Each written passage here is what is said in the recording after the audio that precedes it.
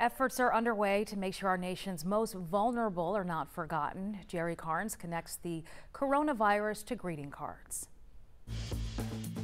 For our nation's older population, the coronavirus pandemic has been trying on several fronts. Not only are the elderly at high risk, particularly if they have an underlying medical issue, many are now feeling isolated. Their situation is the connection between the coronavirus and greeting cards. Many nursing homes and personal care homes have had to limit visitors. Residents have expressed feelings of isolation and loneliness. Administrators have reached out to the public asking for cards, letters, and artwork. Children kept home from school have responded.